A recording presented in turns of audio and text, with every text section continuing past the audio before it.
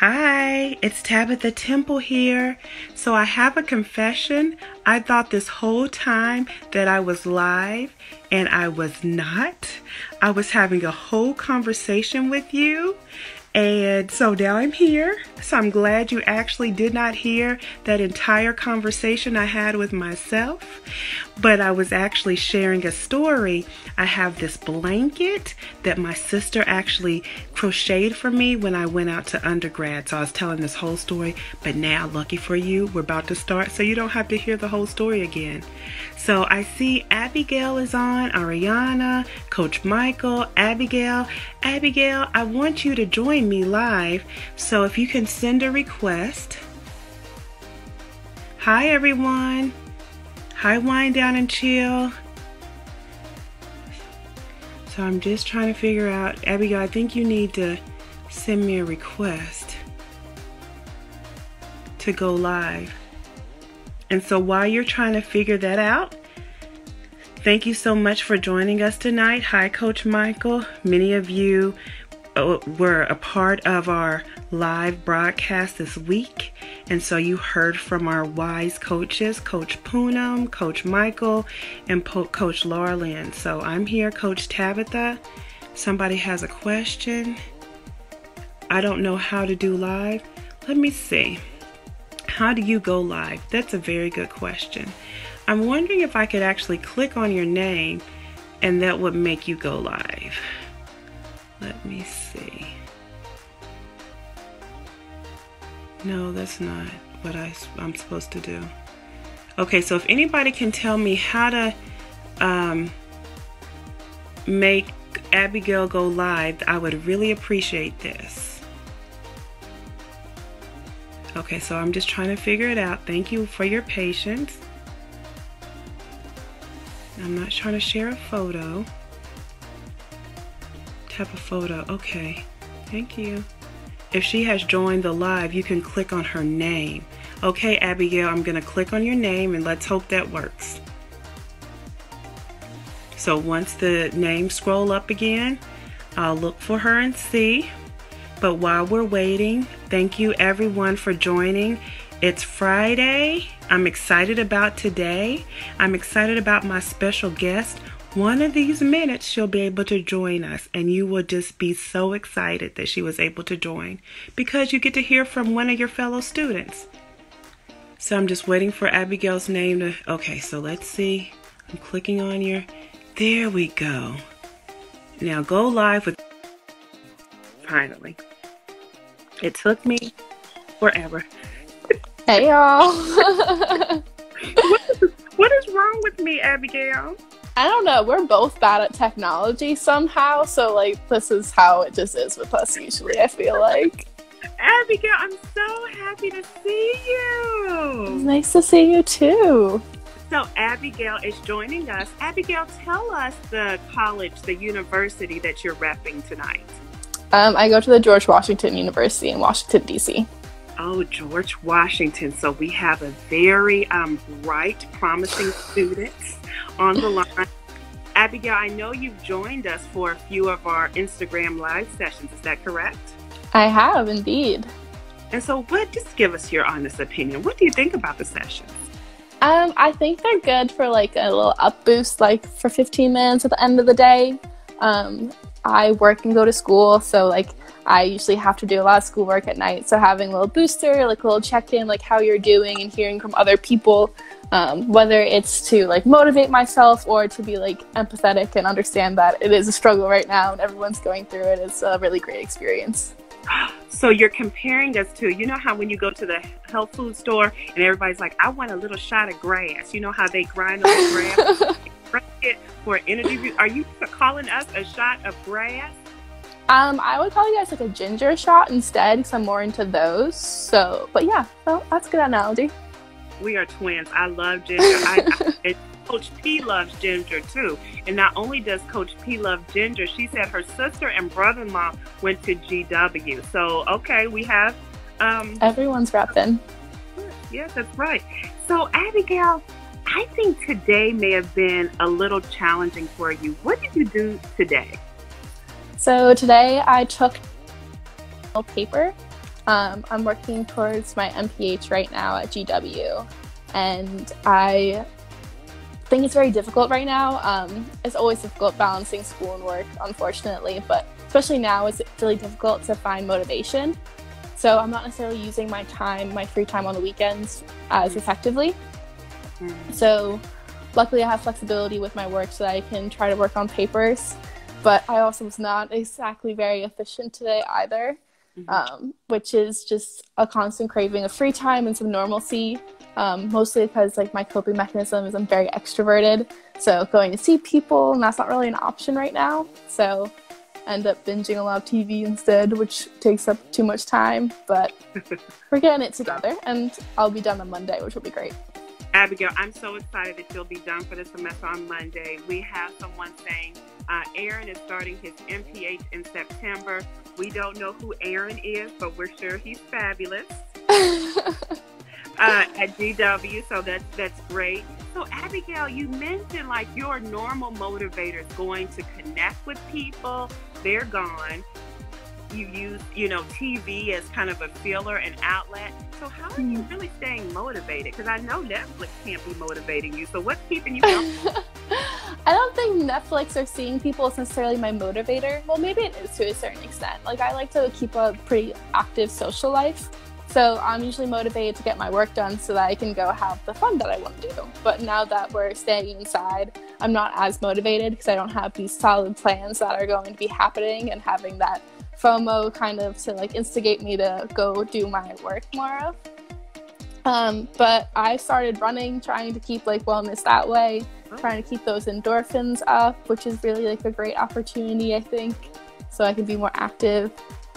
But I'm mostly just really excited for a break and to do some nice leisurely reading instead of doing some research reading, which will be great. I think those are my main motivators right now.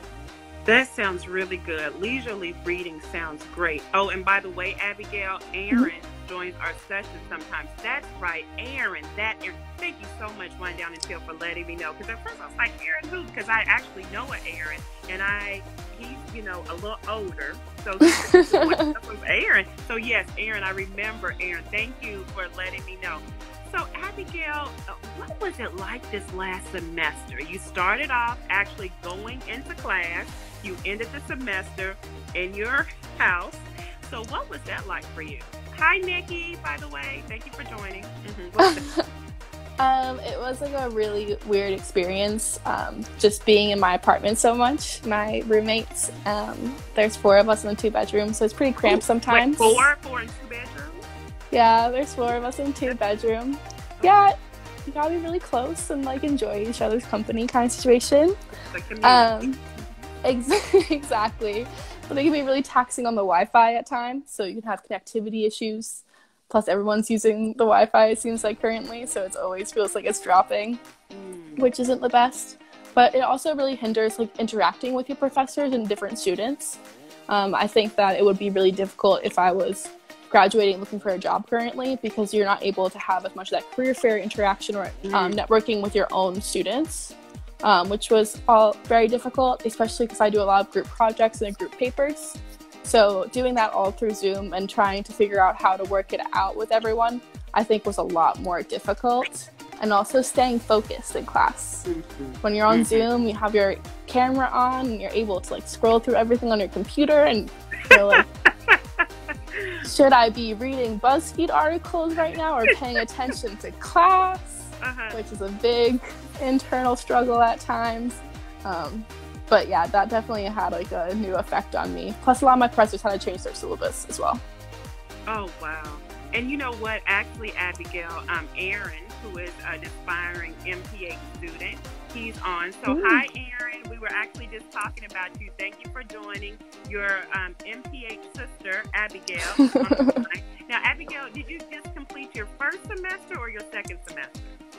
It's a little bit tricky. So I did the BS MPH program at my school.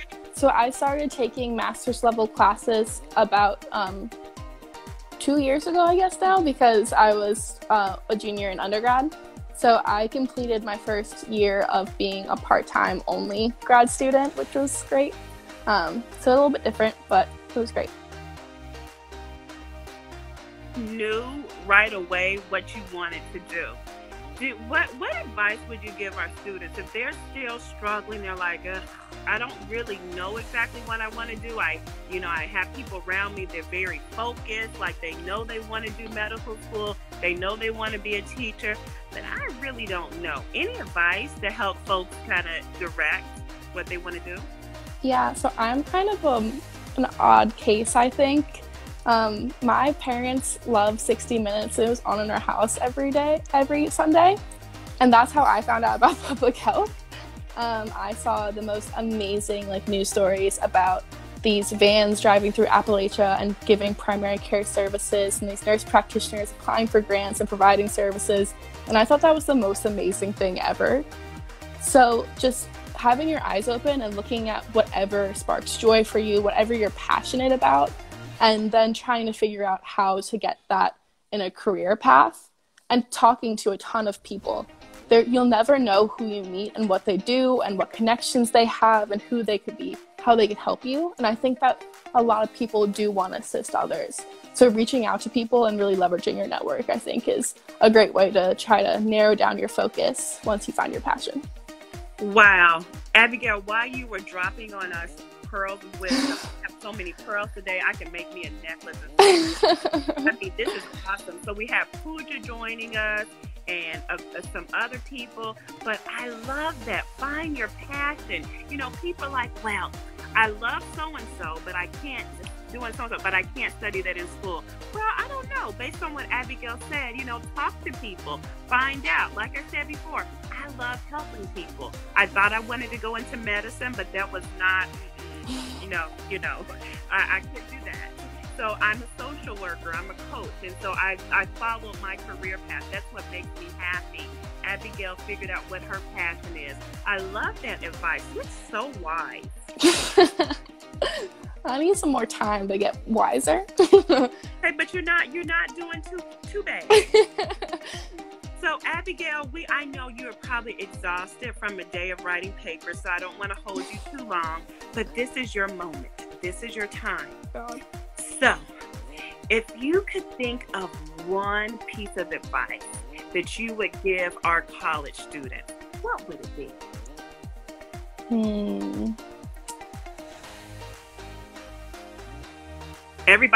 While you're thinking, everybody's giving you compliments. They're saying you're on your way. Everybody is Team Abigail tonight. We need us some little shirts that say Team. And in the back of mine could be Coach Tabby Cat. Team Abigail, Coach Tabby Cat. I think my advice to anyone who's currently a college student is finding your passion and your coping mechanisms. Your passion is going to what really drives you and motivates you and help you along the way, but also developing really strong, healthy coping mechanisms and knowing how to utilize them and when to, I think is super important, because life is just going to get more stressful. So you have your motivator and your ability to handle those stressors, then you're unstoppable. You're on your path. You're going to get it. You're going to do it all if you have both of those things. You know what? That's fine. We're about to switch places. You're about to be right. You are about to, because I know, but I'm serious. You just spoke right to me. It's not just about your motivators. It's about your coping mechanisms. And you are right there. You're right, because stuff is not going to always be easy. COVID-19, all these bumps, and we talk about their potholes. So what are your ways to cope with the adversity when it, Abigail? I feel like I want to bottle you up and just carry you around with me. That's the information I need in my life. Thank you so much. Of course.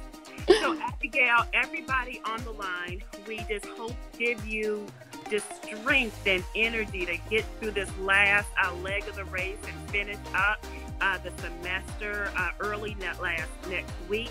We also want to send our positive thoughts to all of our students on the line. You've got this. You can do this. You made it this far. Keep going. Don't stop now. Everybody have a good weekend. We'll be return here on Monday. We're going to give you Saturday and Sunday off. Get yourself together, relax, get your work done, and we'll see you Monday. If you're not already, follow us on Instagram, steerus.io. you so much, Abigail. I'm not going to call you student. I'm going to call you coach. You're going to be our junior coach Abigail. Will you accept this mission? Of course. I'll do anything for you, Tabitha. You know that. Just kidding. Okay, thank you, everybody. Have a good weekend. Bye. Thanks, y'all. Bye, everyone.